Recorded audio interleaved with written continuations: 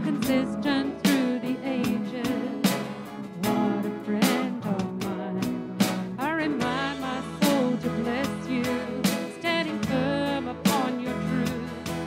Though you cannot be shaken, I've seen what you can do.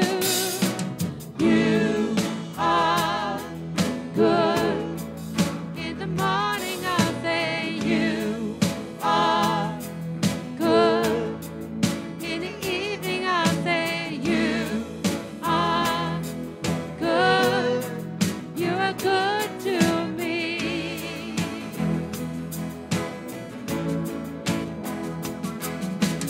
You are good.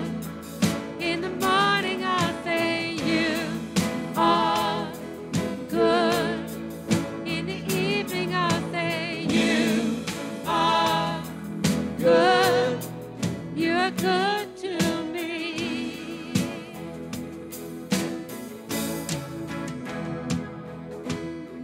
You keep on getting better. Keep on getting better. You keep on getting better. Keep on getting better. You keep on getting better. Keep on getting better. Keep on getting better. Keep on getting better. You keep on getting better. Keep on getting better. Keep on getting better. Keep on getting better. Keep on getting better. Keep on getting better. Keep on getting better. Keep on getting better. You are good. In the morning I'll say you are good. In the evening I'll say you are good. You are good to me.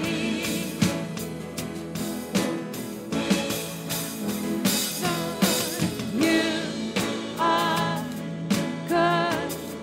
In the morning I'll say you are good. In the evening I'll say you are good. You are good to me. God, let's give him that praise. Father, we give you glory, we give you honors, and we give you all the praise of God. Father, this is the day that you have made, that we're here, God, and we're praising your name. Father, we thank you. We thank you for your will to be done in 2023. We thank you, Father, that today, Father, our knee bows, our tongue confess that you are our God. Today, Father, we are so grateful for what you've done to each and every one of your children, not only C3 Burwood, but C3 all over the world, Father. Father God, we thank you for our family here, C3 Burwood, and our families are away overseas, Father God, and our families that are unwell this morning, Father. Father, as we stand in your presence, we submit them to you, God. Father, we trust you with everything, oh God. You are magnificent, you are awesome, and you are great, oh God. Can we give him another clap offering? Thank you, Jesus. Thank you, Lord. In Jesus' name we praise and worship. And everybody say, amen, amen. Take a seat or say hello to someone new next to you.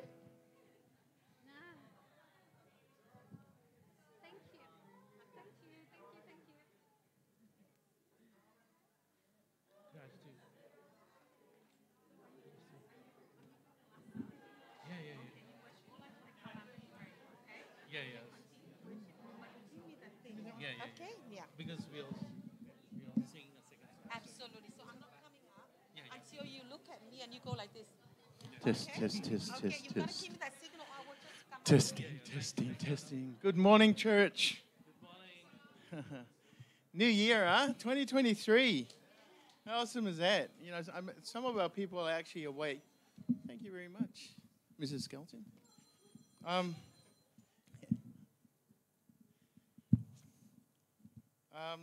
I'm about to talk about our tithes and offerings. If you're visiting today, something that we, just to let you know, something that we do as a church to support our ministries. There's two ways of giving. You can give through direct debit or the Tithely app. And we have a box at the back if you prefer to give cash. Anyway, I have a scripture which is 2 Corinthians 9:7. Each of you should give what you have decided in your heart to give, not reluctantly or under compulsion, for God loves a cheerful giver. Now, I know the reason why I love this scripture is because of our church. We are cheerful givers. I think 2 years ago, Joel started doing hampers for people around the church. Around our area. And I think we started off with just doing 5 hampers. I think something like that. And then last year we thought of doing 10. And actually it actually got up to about 16 hampers. And it just shows how much of cheerful giving that our church does. And we have so many great stories of people that, that received these things and they were so appreciative. So I just love that our church is a cheerful giving church, and I really want to thank each and every one of you for giving to the last year, towards our tithes and our offerings, and has helped our church, grow to where it is today. And I know 2023 is going to be even better with, more giving and, just giving out of a heart of wanting to give because of what God has given to you. So we're just going to pray. Thank you, Lord. Father God, as we give today, we just are thankful that you have given us that heart of being cheerful, Father. And I pray that we continue to do that. In Jesus' name, amen.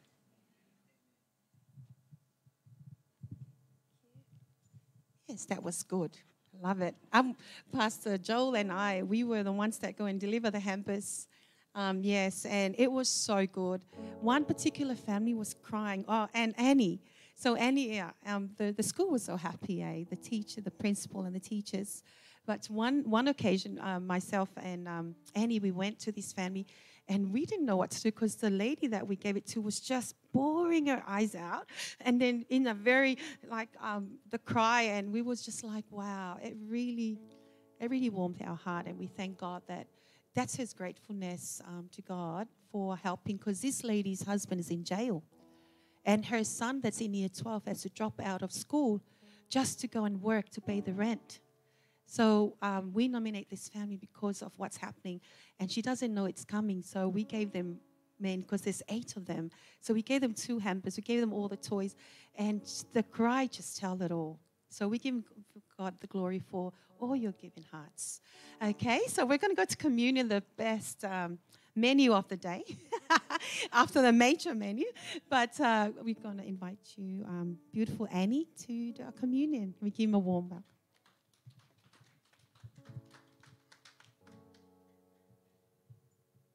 Good morning, church, and wish you all a very happy new year.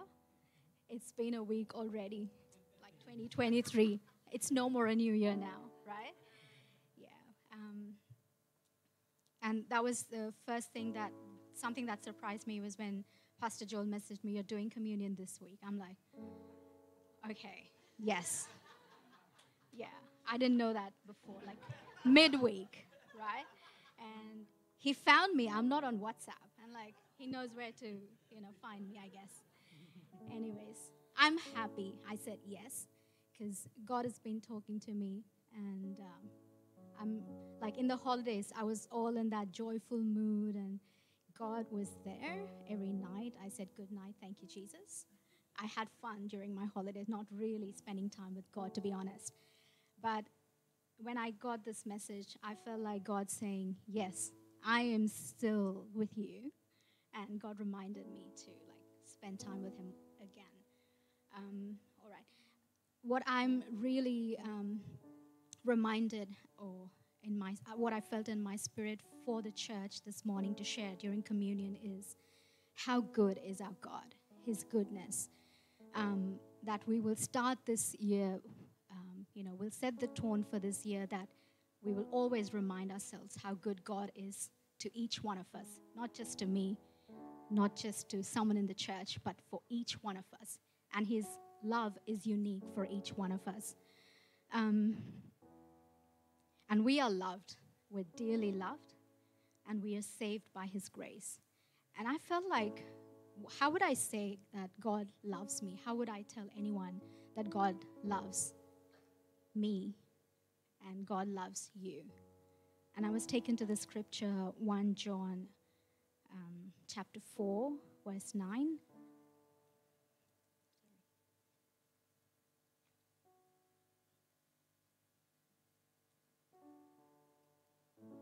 In this, the love of God was manifested towards us, that God has sent his only begotten Son into the world, that we might love through him.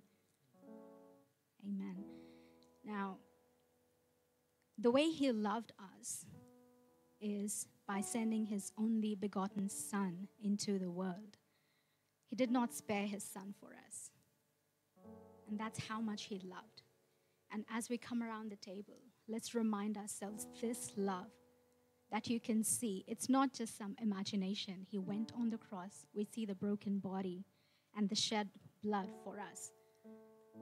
And what did that do? It gives us forgiveness of our sins. And not just that, a relationship that we have with God. We do good. Through the week, I've also been, with my daughter, I've been to the Jewish Museum, right? I felt God spoke to me over there as well. Like, when you go in that kind of atmosphere, it's more of like what is good, what is bad, what is worse. You feel so challenged. That's not something that we experience every time, but then that was something that I felt very challenging when the survivors talking about what they've been through, and people don't believe in God, some of them. Whatever I've heard there, it was something very challenging for me. For me, it's like, there is God no matter what. That's how we grew up. That's what we read, the word. That's our community. That's what we do. That's what we know. But there are people out there in the world that have been through stuff, and it gets very hard for them to believe that this is true. And I lost my point, I guess. Anyways, that's where I felt like, doing good. There's good, there's bad in the world. And there are people who only say that, we can do good. We keep doing good, that's enough. People who don't believe in God, they say, you just do good to everyone. But can I say, as humans, we are good in one area, and we fail terribly in the other. And that's where I felt God tell me, I care about both. I know you will do. I know you can be worse. How good it is when God comes around and says, that's all right. I'm going to hold you.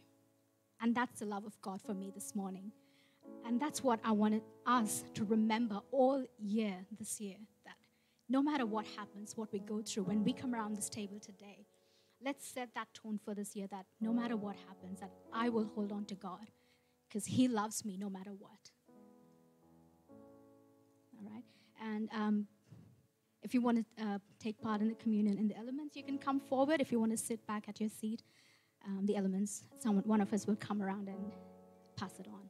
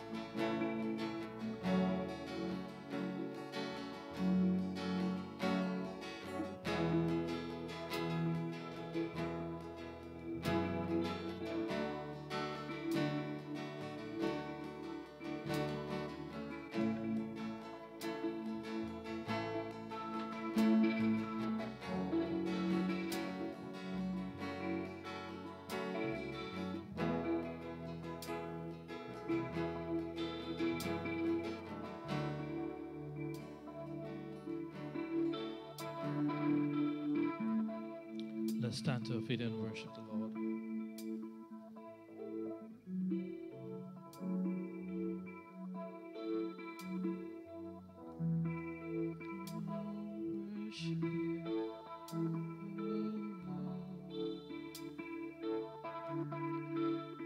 All my words fall short. I got nothing new.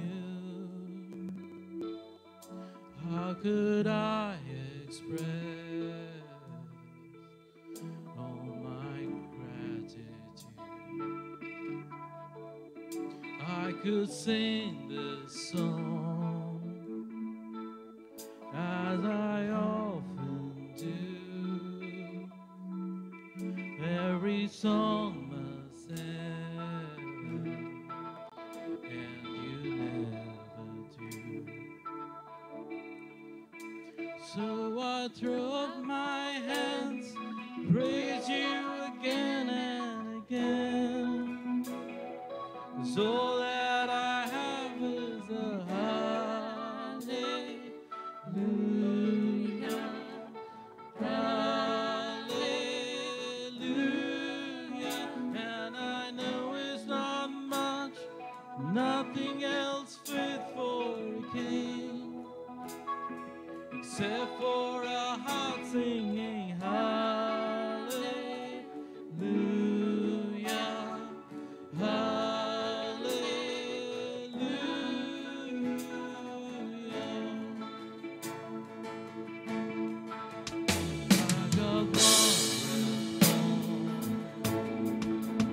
I got just one moon with my arms stretched wide.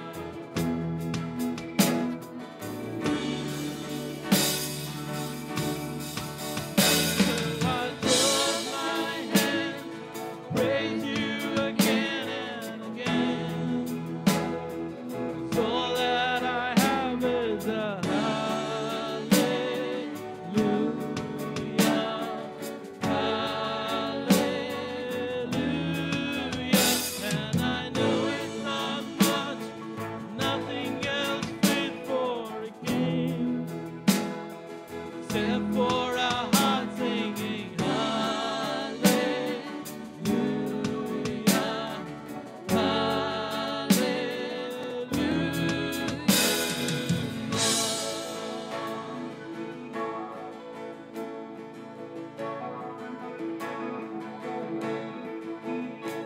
Oh, come on, my soul, don't you get shy of me, lift up your soul.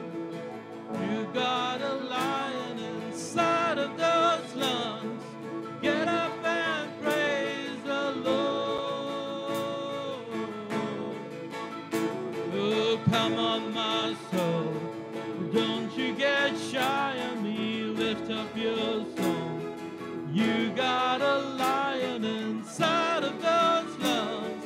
Get up and praise the Lord.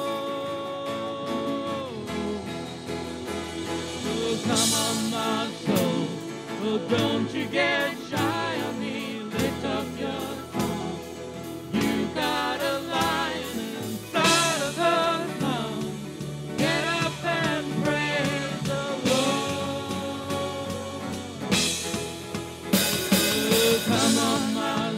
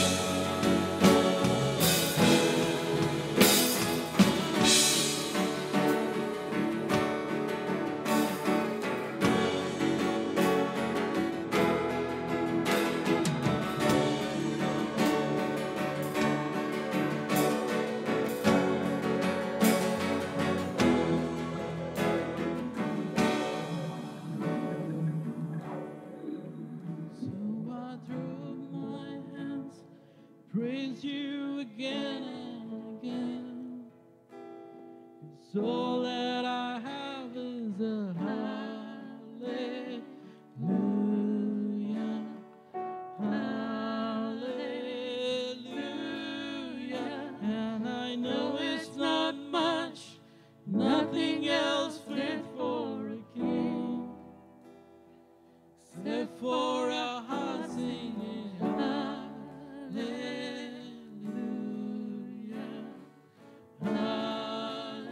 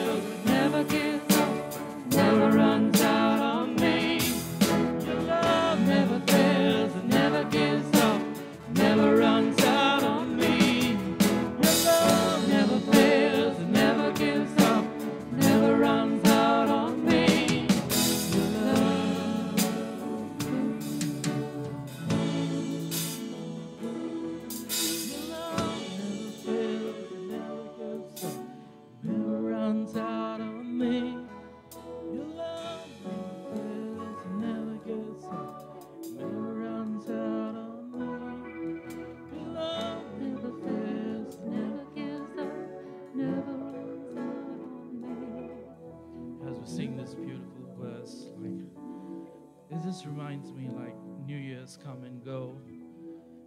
There's always seasons in our life, but what remains is the love of God.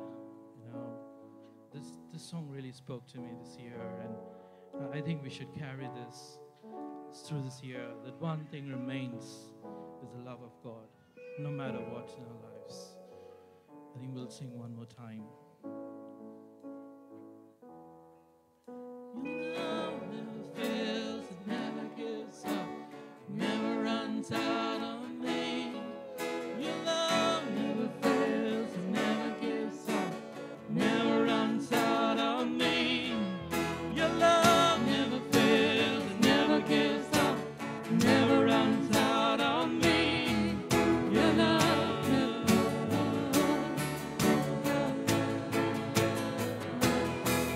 Your love never fails, it never gives up, it never runs out on me.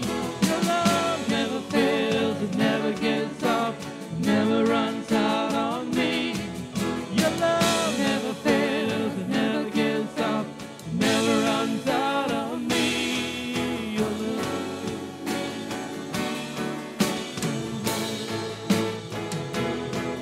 And on and on and on and on it goes. It overwhelms and satisfies my soul.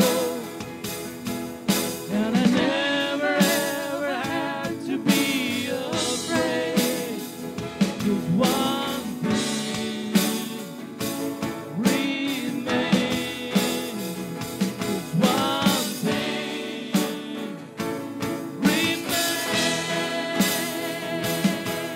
Your love never fails, never gives up, never runs out on me. Your love never fails, never gives up, never runs out on me. Your love never fails, never gives up, never runs out on me. Your love. Thank you, Lord. Thank you, Father, as we stand before your throne in worship. We thank you for your love. Father, we thank you, Lord, that your words say that your thoughts, our thoughts are not your thoughts. You are unlimited, God. This morning, as we sing that your love never fails, you never give up on us. We stand in the beginning of 2023. Open up our hearts and our mind and our soul in taking that in, because your thoughts are not our thoughts. Help us not to limit you, God. Help us just to let go to you and accept your unconditional big love into our world in 2023.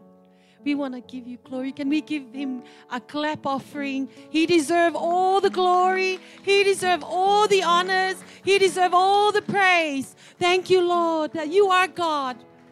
You are God. You're not human. You don't think like us. You are God, and we praise your mighty name in 2023. Thank you for loving us beyond borders, beyond our own mind can comprehend. We're standing and we say, we glorify your wonderful, wonderful name. In the name of Jesus, we worship. And everybody say, amen. Can we give him another clap offering? Amen, amen, amen.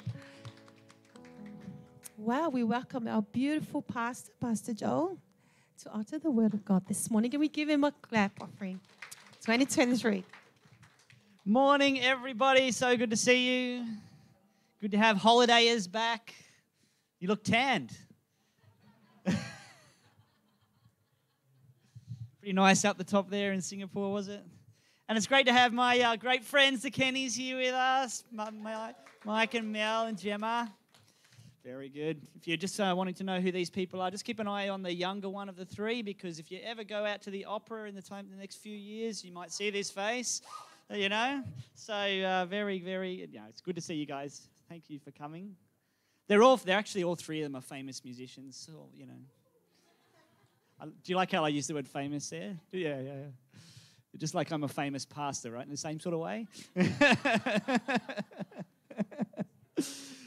Oh, it's so good. So we're in our, it's summer. Happy New Year, everyone. It's great to see you. Great to have you with us today. Our first service for the year, kicking off our year. And we are going on holidays tomorrow. Our family take off. So Joe's over there cheering. We are heading up to the coast, spend some time with family, but also just on the beach, you know. Hopefully we'll come back with a tan too, you know. Oh, it's good. It's good. So, so we'll be away for 2 weeks. So if you want to get in touch with us and you ring my phone, and if I don't answer, it's not because I don't like you. It's just simply because it's switched off. And we don't really want to have long conversations with people while we're sitting there on the beach. We want to catch waves. We want to have a good time. So that's where we're going to be for the next 2 weeks. So, but church goes on without us, you know, and that's great to know that we have a fantastic church that works just fine without us around. So next week we have Pastor Carl knocking over Psalm 117.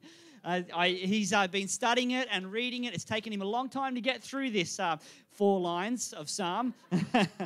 So, no, that's next week. So I'm looking forward to catching up on all the recordings. So please, if you're on this computer desk while I'm away, make sure you hit record. Also, the week after that, Sherwin is going to bounce out of Psalm 23. Great one. Since you know what I realized, Sherwin, is that we started doing Psalm series way back when we first launched into this church back in 2021 was our first summer here. And every year, somebody has preached on Psalm 23. So it's a great way to start the year. So I'm looking forward to your ideas and your word on that one. So it's going to be great. Actually, one year we didn't because we cancelled summer, didn't we? But you know what? Pastor Phil Salmons was going to preach on Psalm 23. So anyway, it's a great psalm and great way to start the year. Great way to start the year in general is looking at psalms. Psalms are fantastic because if you go through, there's lots of different themes in Psalms, but generally speaking, as you're going through there, you're going to be reminded of how beautiful and wonderful God is, and his relationship with us can be so close and personal. Like songs are personal. They're not some people write songs that are pretty bad. Like Joe and I were listening to this band the other day. We went. Joe and I went and saw Guns N' Roses, pretty awesome, you know, like we were about 1 million miles from them, but it doesn't matter. It was pretty awesome to see Slash, you know, just nailing out all that sort of stuff. But one of the support bands was this band called The Chats, and they're terrible. Like, you go I encourage you, if you can listen to music in your car on the way home or when you get home, just put on one song and just relish in the terribleness. Enjoy it. It's thoroughly enjoyable. Songs about going and getting a schnitty at the pub. Isn't that one of them? That's one of them. What's another one, Joe? Smoko. I'm on Smoko. So leave me alone. See, I've even got it stuck in here. I can't get it out. It's terrible. I even sound like him, don't I? But anyway, so it's great. So most people write songs because they're actually a part of who their soul is, except for the Chats. Most people sort of want to get a part of their soul, connect with a relationship with something or someone, something that means more. It's deeper. It brings to life a relationship between a person and maybe sometimes a thing, but often another person or even God. And so when we look at Psalms, they are intimate. They're relationship sort of expressions of people throughout those period of time that were writing the Psalms. Jesus was all about Psalms. Communion, they would sing a psalm at the end of that as part of the Passover meal. Jesus had often had Psalms as part of his practice of worship. If you look through there, it's kind of the subtle hints are there, but they're there. Jesus was all about Psalms. And so we're starting our year from Psalms. I'm looking forward to it. So today, Psalm 144. But before we get to Psalm 144, in 3 weeks' time, so we've got Pastor Carl, then we've got Sherwin, and then the week after that, we're looking at Psalm 16 from, I think, 4 or 5 different people. We're going to have a team of 4 or 5. I can't remember what number. I can't remember. I know who I asked, but I can't remember who said they would. But it's quite a few people will stand here and give a short 5-minute devotion on Psalm 16. So that's on the 29th of January. And I'm really looking forward to that because I'll be back for that one. And it's going to be some interesting and wonderful words spoken. I think Annie's doing it. I think Peter said yes. I'm reminding you. And definitely Vivian, who just popped out for a second, I think. So I'm looking forward to the different reflections on Psalm 16. And it's also great to have Fran back. Fran's been to Africa. Fran, yeah, that's you. Yeah. It's good to have you back with us. Had a long holiday back. Did you have a good time? Yeah, good visiting family and friends and, good. It's good to have you back alive and well. So Psalm 144 is, as some of you will know it from, if you were around in the C3 church in the maybe late 80s, early 90s, you would have sung this psalm. You wouldn't have read this psalm, you would have sung it. It goes like this: Blessed be the Lord my rock, who trains my hands for war and my fingers for battle. And those people that were in church back there, they've got the melody in their head as they read it. Blessed be the Lord. It's like, it's really kind of rocky song.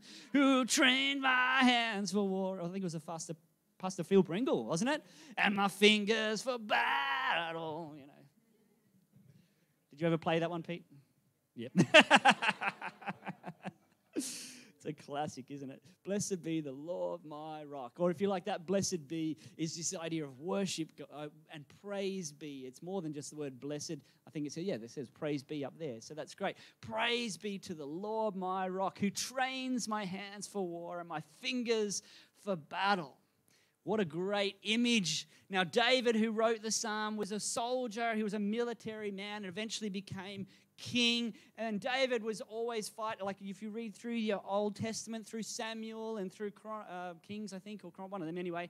If you read through that, you're going to find all about David and David's battles that he was constantly winning, right from the very first one with Goliath, David and Goliath, all the way through to really the end of his life. David was regularly and constantly at war, but he was fighting God's battle. At the same time, he was a poet and wrote songs, and so this one is a psalm of David, and he's reflecting on what's going on for him in life, and he's singing back to God, praise be to you, God. Why? Well, there's 3 reasons that I want to go through today, but before we do, I want to ask you a question. If I was to ask you to write 5 or 6, maybe 4 words down right now that describe God, I'd love for you to think about what those 4 or 5 words are. In fact, if you're a notepad person or a pen and notepad old school person, why don't you write down 4 or 5 words that describe God? If you're not, if you're a smartphone person, pull out your notes thing and write 4 or 5 words that you think of. When I say God, what do you think of? How would you describe God? Obviously, God is vast. If you read your Old Testament, you're going to find hundreds of words to describe God. But I want you to think, what are the top 4 or 5 that come to your mind? One of the greatest poets I know is in this room with us today. Thanks, Mike. And Mike is great at words. He's great at putting words together that draw pictures. But for now, don't worry about being too poetic. Just come up with 4 or 5 words that you would use to describe God. Where could you start? You can start in all kinds of places, right? A lot of people will start with, my experiences of God.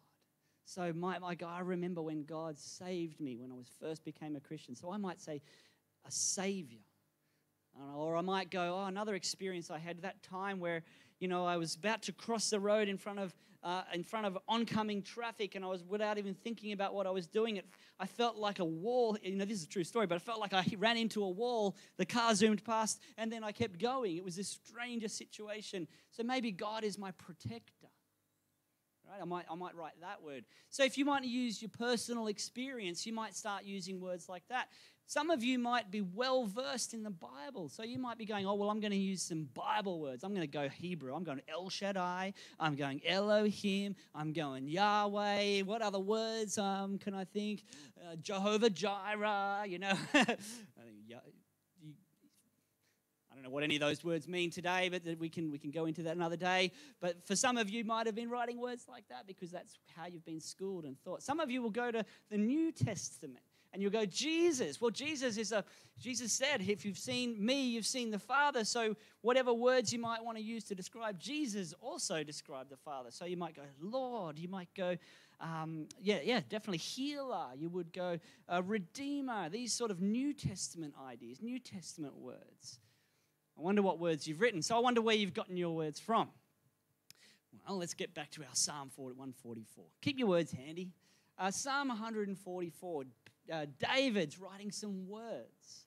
But every one of the words David writes in this first verse, but if you keep reading, you're going to find that every single one of them has one little word in front of it.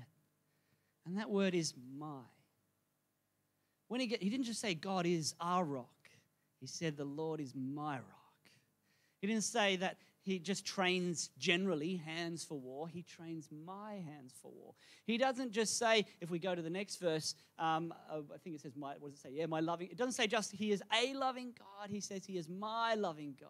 He doesn't say he's a fortress. He's my fortress, my stronghold, my shield, my deliverer, my refuge, my subduer, if you want to kind of just jiggle around some of those words there. It's all about, he's personalized it. So if you look at your list of 4 or 5 words that you've written down, could you add the word my in front of that? So if you wrote redeemer, write my redeemer. If you wrote creator, write my creator. If you wrote what doesn't matter what you wrote. Lord, write my Lord. Savior, write my Savior. Go through all the list of words that you might have written and thought about and add the word my. Make it personal. That's what this psalm does. It's personal. It's personal. Sometimes I think we can get too general with God and say, oh yeah, he's the Lord. And it sounds like we're honoring him by saying, yes, he is the Lord. And we are honoring him by going, yes, he is the Lord. But it's easy for us to kind of ignore the fact that he is the Lord when he's not my Lord. So it's worth it to say he's my Lord. Of course, it's worth it to also say he's your Lord and their Lord and everybody's Lord. But today I just want us to think on this idea that he's my Lord. Now, if we look at this verse, we go back to that first verse. Thanks, Annalise, who's just popped in there with no training whatsoever. So see how you go. The verse that I said, verse 1 of Psalm 144. Anyway, blessed be the Lord, my rock. David says, my rock. He personalized it and says, my rock. And I got thinking about this. We went and saw Avatar 2. Which was a visual spectacle. My comment, somebody said, did you like it? Was it a good movie? And I don't want to, if you walked away and said it was the best movie you've ever seen, well, I don't want to create an argument. But at the end of the day, I went, oh, it's a visual spectacle. It's like when you go to the aquarium, you don't expect to see a story. You expect to see beautiful fish, right? When I went to saw Avatar 2, I didn't see a great story. In fact, as we were driving away, I'm like, if they'd have just done this and this, the story would have been so much better. Anyway, but it was definitely a visual spectacle. Very enjoyable to be kind of engrossed in the whole picture. 3D, Avatar. Anyway, on our way to the cinema, we dropped off at Woolworths to get some movie snacks because we're cheap. We don't want to. We don't want to pay cinema prices. Way too expensive, right? Get a coat. What did Joe got? Almost 2-liter bottle of 1.25 liter bottle of some sweet thing, which is like for 79 cents or something, or $1.20. $2. Go to the cinema. You get like a little cup for $12.95, right? And there's ice all through it. So anyway, so we're cheap, but we go to Woolworths, and I already brought some stuff from home. That's how cheap I am. I didn't even go to the shops. So Vanessa and I had stuff in Vanessa's bag, ready to sort of stash it through and be all sneaky. But the kids wanted to get a couple of things. They had a little bit of money because of doing some stuff for a neighbor, and they thought, okay, all right, well, we'll wait outside. So Vanessa says, let's wait here. Now, the place that Vanessa said to wait was right in the middle of the walkway. That's, it's a big walkway. So it's not a big deal, right? It's not as if people can't get around us. And then but straight away, I am feeling anxious. I hate standing in walkways. It's like this thing, this feeling comes over me of I am constantly in the way. I am getting whiplash by how many times I'm just making sure that I'm not in somebody's way. I'm getting dizzy. I'm starting to fall over. Do you know I hate the Royal Easter Sydney show? Not because I don't love animals. Love animals. Not because I don't love produce. Love produce. Not because I don't want to be around all the things that they're showing. Love show bags, love all the rides. I don't even mind the noise. But what I hate about it is that I always feel like I'm in the way. Did you notice that? Maybe I'm the only one, but standing there in wherever you are, it doesn't matter where you are at the Easter show, always somebody wants to go through you to see something else. That's what I feel like. So I am constant. It was a terrible day. I get to the end of it completely exhausted. So Vanessa chose this place in the walkway, and I'm like, I can't stand there. So I'm like, I'm going over there. Vanessa's like, don't go over there because we told the kids we'd be here. It's like, it's just there. But I'm going somewhere where I can lean my back against something so that I don't feel like I'm in the way. You know what I'm saying? I think it was a rail or a fence. It doesn't matter. I got out of the walkway. I hated the idea. And there's this sense that when you don't have something at your back, there's a sense of anxiety. And for David, it was real fear. Because if he didn't have something solid at his back, real enemies. I mean, I just feel slightly anxious because I feel like I'm in the way. If he had real enemies behind him, that's a real threat. So he would have felt a real kind of anxiety. I want to say we also feel real kinds of anxiety. I don't know, we all do. And I'm not going to go through all the different kinds of real anxiety that you and I feel. But I think that it's true to say, I mean, obviously me feeling like I'm in the way is pretty lighthearted. But in truth, I think we all have true real anxieties. Maybe around money and having enough to survive. Maybe about new babies on the way. That's a real anxiety, isn't it? But maybe it's about job security. Maybe it's about what do I do when I retire? I don't know. You may have real anxieties. But what does this scripture say? The scripture says, blessed be the Lord my rock. God wants us to be leaning on him. He's calling us. He's inviting us to have him as your rock at your back. Like the word for rock in the Hebrew translates to rock. Like it's not something weak. Thought you'd like that, But it's true. And it actually means big rock. It can mean even cliff face. But it's like something solid behind you. Like God, when we lean toward God, we have something solid behind us. We don't need to fear. That anxiety that starts to capture us, we've got to remind, no, blessed be the Lord, my rock. But one thing I will say before we move on to the next part is when you move away from the rock stays there. And when I've moved away from the rock doesn't stop being the rock. I've just moved away from it. Like, doesn't matter what movie you watch, the rock is always the rock.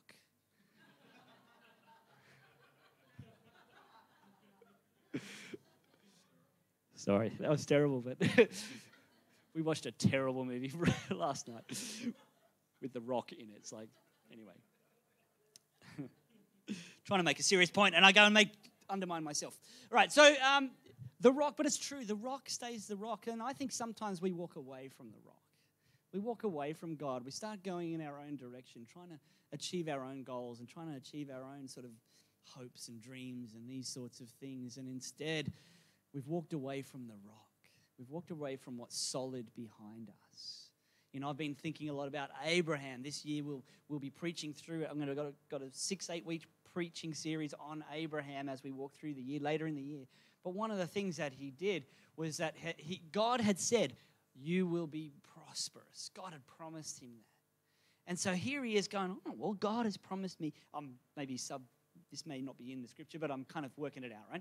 So Abraham at one point, he goes, well, God said I'd be prosperous, so how's he going to do it? Right now I look to my left and right and all I see are fields. So how are we going to do this? And fields that I don't even own. How I know, we'll go to Egypt. And when we go to Egypt, Sarah, hey, here's an idea. Why don't you pose as my wife? As my sister. You pose as my sister. We'll go down to Egypt. When we get to Egypt, you tell everybody you're my sister. I'll tell them you're my sister. And then they'll start giving me gifts in the hope that, I will say that they can marry you. And I'll just keep receiving gifts. And then when we've got enough to be prospered, then we'll take off overnight and we'll have all this when we go back to the promised land that God is. If you look at the text, that's pretty much what's going on, right? He walked away from the land God had asked him to be in, and suddenly he walked into a place where God wasn't his rock anymore. Did you know it was a good plan? It was a great plan of Abram's. Do you know why it was a good plan of Abram's? Because the person who has all the power and authority in this sort of brother-sister, find a wife, find a husband moment is the brother. Abraham had all the power. He could just say no, yes to whoever he wanted. It didn't matter. People would give him gifts and in the hope that he would say yes. So Abram had all the power and it was going to work. It was definitely going to work. There's only one person in the whole of Egypt who could stop that happening. And that's the Pharaoh. But the Pharaoh's not going to go for you, Sarah. It's okay. She's beautiful and all. Well, the one person who did was the Pharaoh. The one person who had more power in that relationship was the Pharaoh. And so Abram's plan failed. He walked away from the rock. And suddenly he was left anxious. Suddenly he was left with I don't know what's going to happen here. And God looked after him. And we know that from the story. And God will look after you too.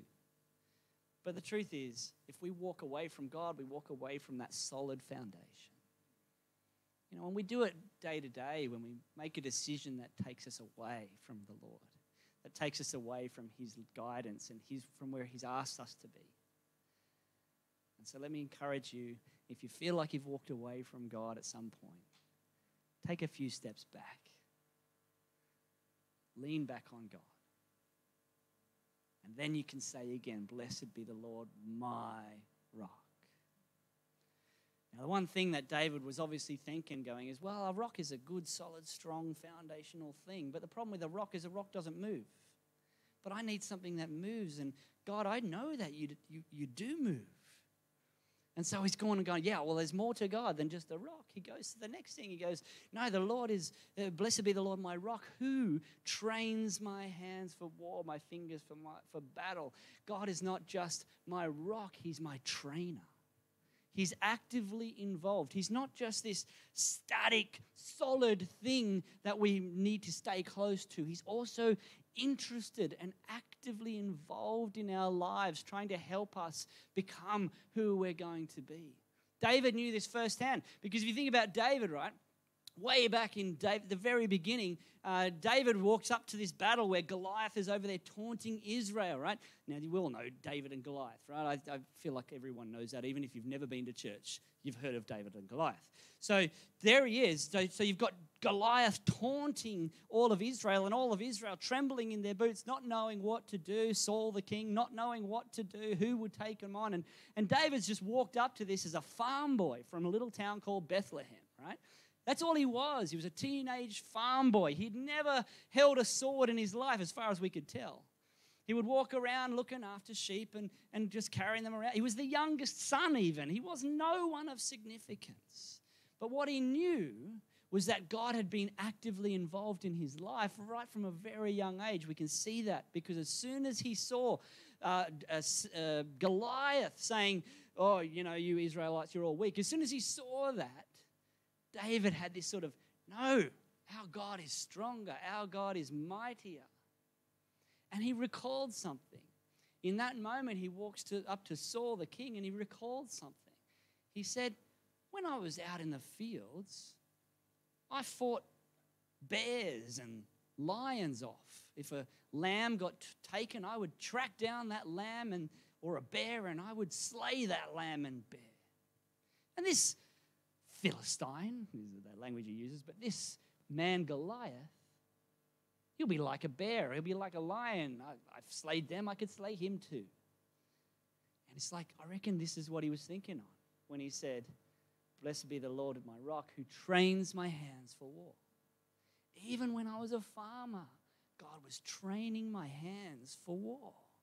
He was preparing me for what he was calling me to be. Now, at the time, I think he probably didn't think that. He's like, God, why have you allowed my land to be taken by a bear? I bet at the time he was like, why am I having to kill? This is scary. At the time, I bet you when he saw a lion there with one of his lambs, he went for it, but I bet you it was a pretty frightening moment. I bet you at the time he never even thought that one day, I mean, of course he didn't think one day he'd be king. Like, who would even think that? I would not think of that of myself, and let alone David being a remote farm boy. Like I don't know. You know what I mean?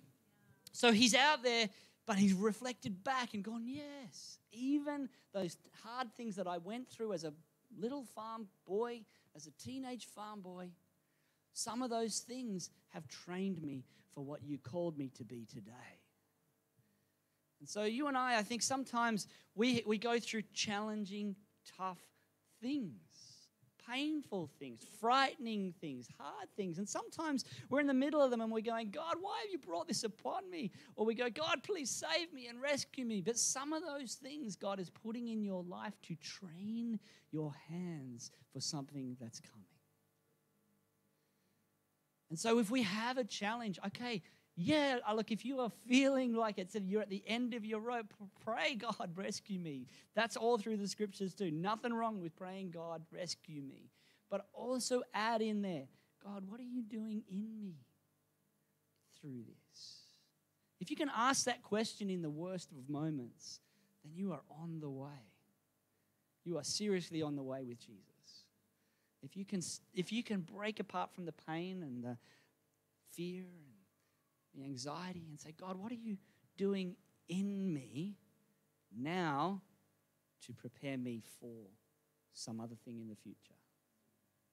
You can begin to then contribute with God. Suddenly God, your trainer, the one who trains you, suddenly becomes, well, you begin to realize how wonderful it is that he is so actively involved in your life. You start to go, wow, I like this challenge, this hard thing that I'm going through.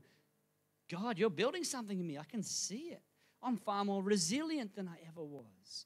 I'm far stronger than I ever was. You know, the only way you're going to build muscle is through resistance.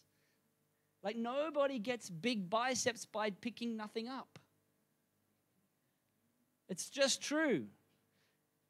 You've got to go to the gym or you've got to pick up some stuff. You need resistance in order to grow. And so I reckon you and I and David was all the same, going, God, blessed be, you are my rock. I don't need to fear. Like, you're my rock. I don't need to fear. But all these things that I'm going through, I need to start trusting you that you are actively involved in trying to turn me into something. You're trying to build me into something. I always feel a bit of camaraderie with David because David was a farm boy from Bethlehem and I'm the son of goat farmers from Manjarang.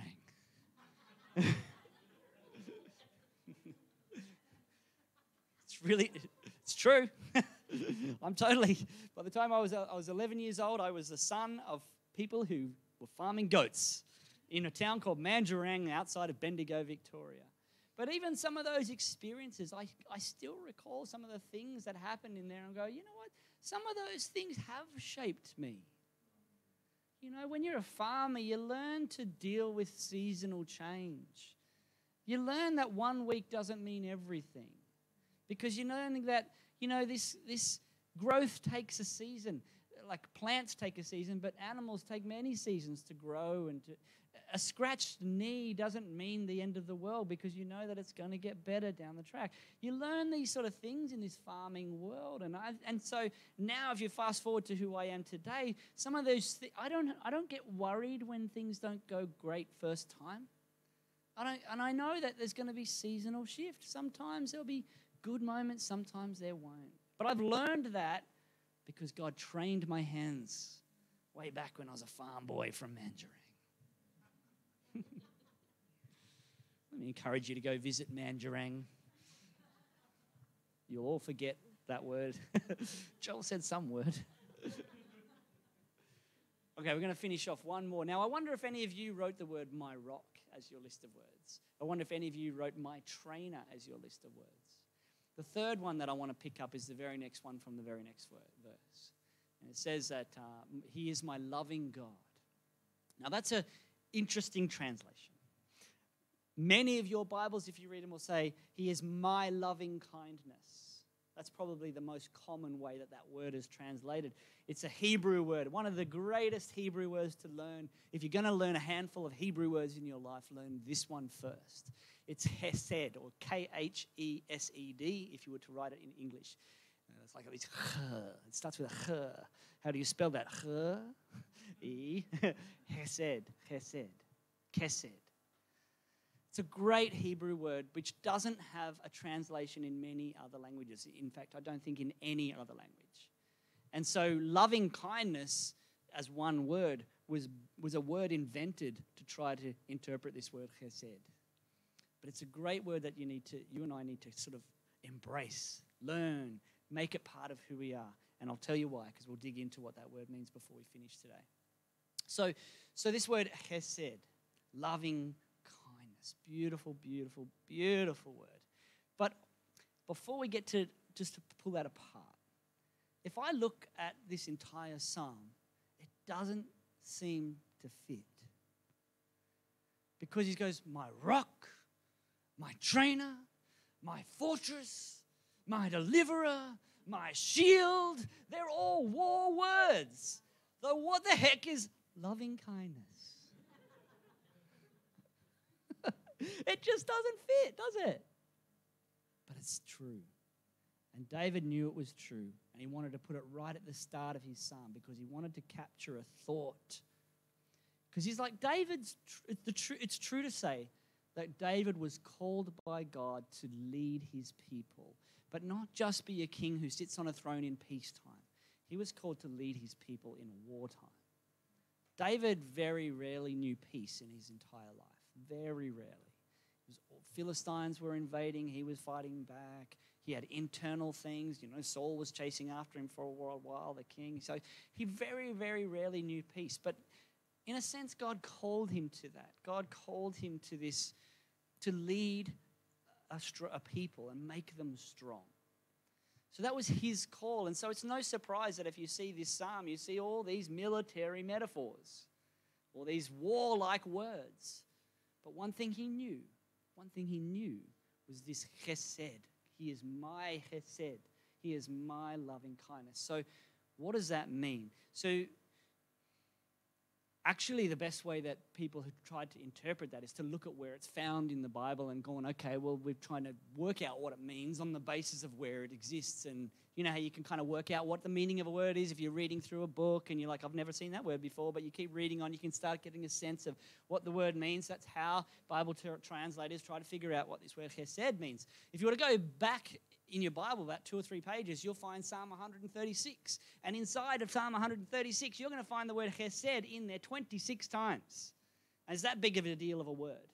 And it's translated, if you look at Psalm 136, you're going to just see every second line is the Lord chesed, or something like that. Anyway, it'll have that word's in there. My God is my loving kindness. My God, forever, my loving kindness, this sort of stuff, right? So what does it mean? So after all of that kind of figuring it out, there are kind of 3 main ideas that this word hesed captures. One of them is loyalty, enduring commitment, which is not based on the other party's commitment back to me. So it endures even when the other party doesn't. Okay, so a modern agape love, that love which is self-sacrificial love, that's kind of the idea there. This love that is like, even if the other person offends me, even if the other person rejects me, I will continue to be in relationship with them. I will. It's not dependent on their actions. It's who I am. So when we see this word loving kindness or hesed, that's one of the main ideas. Inside there is that my God is, if you like, is my enduring commitment, or my loyal God. He's always going to be there, whether I fail or not, whether I do good or not. You know, it's actually, if you think about Moses through the exile, and the guys were, you know, they got out of Egypt, and, you know, they were walking through the desert, and then they just keep complaining and moaning, and God's like, I'm done with this people.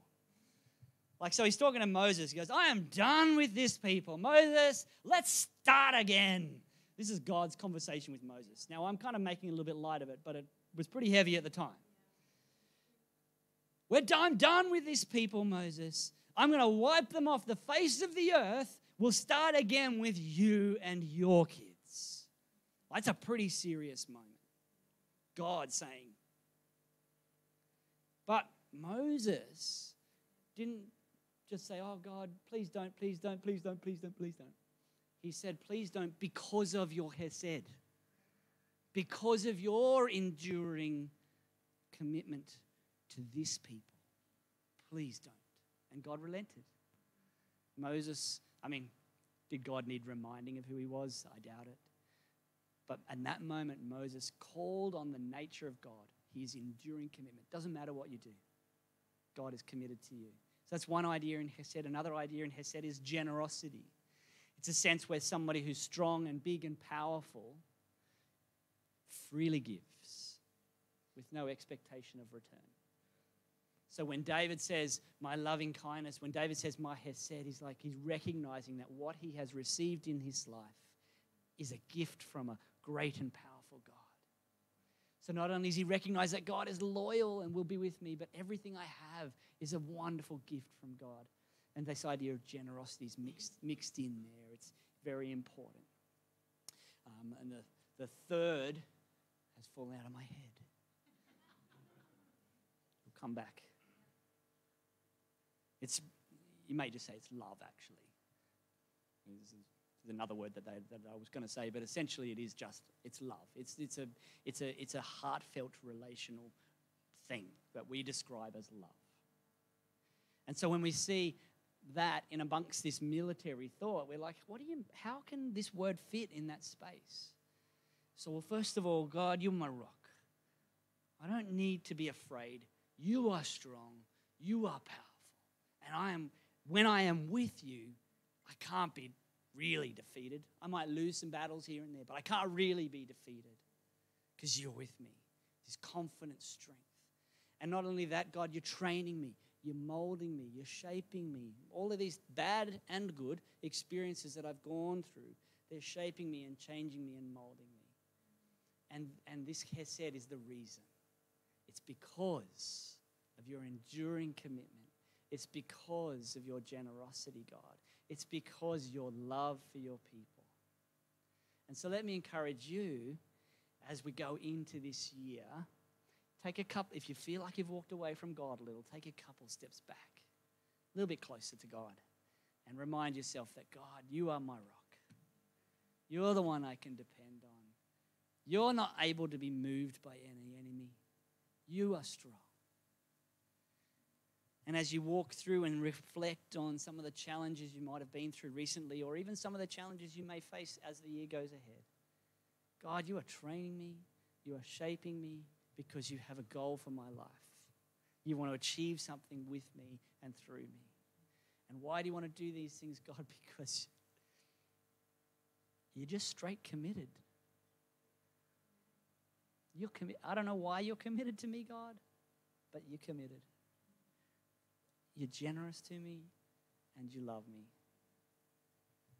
And so praise be is all I can say. Blessed be is all I can say. So let me encourage you, grab this. I mean, we didn't get anywhere near the end of the psalm, but I think the very beginning of it tells a big story. Take it with you into the year ahead. God, you are my rock. You are training me and you are committed. You have an enduring commitment to me. That I don't need to worry. I don't need to feel afraid when I've failed. Your love for me remains. I think we sang that, didn't we? Your love never fails. Never runs out. When we stand to our feet as we finish the service with a song, but let's pray. God, let's pray this psalm over ourselves. Pray it over our wives and our husbands. Pray it over our kids. Pray it over our friends. Pray it over our parents. God, you are my rock. Blessed be the Lord, my rock. We praise you, God, because you are my rock. I don't need to fear because you are my rock.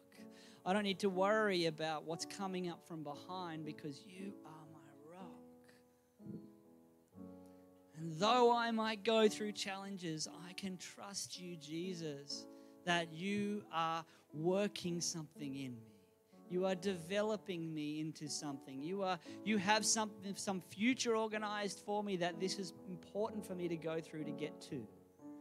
So I pray, God, in those moments, help me see the way you are training me, the way you are training my hands and my fingers.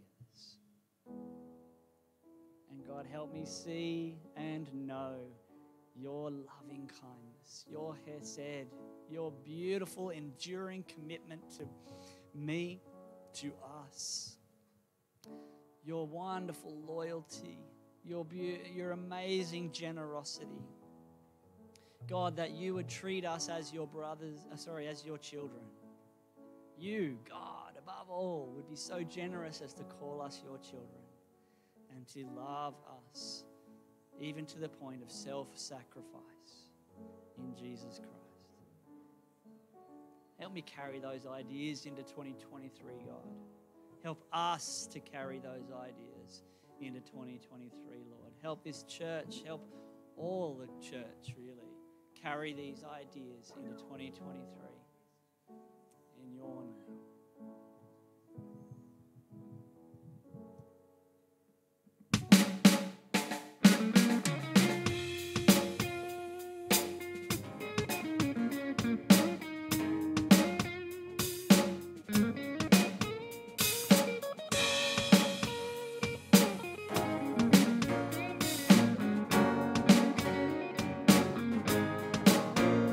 I was lost in shame, couldn't get past my blame, and he called my name. I'm so glad he saved me. Darkness held me down. Jesus pulled me out. I'm no longer bound. I'm so glad he saved me. So now I'm a new creation in Christ. The old has gone, there's new life. I live by faith, not by sight. There is a new name written down in glory, and it's mine. Yes, it's mine. I've met the author of my story, and he's mine. Yes, he's mine. Sin had left me blind. Jesus opened my eyes. Now I see the light. I'm so glad he changed me now. Walking free. I've got the victory. It's all over me. I'm so glad he changed me. So now I'm a new creation in Christ. The old is gone, there's new life. I live by faith, not by sight. There is a new name written down in glory, and it's mine. Yes, it's mine. I've met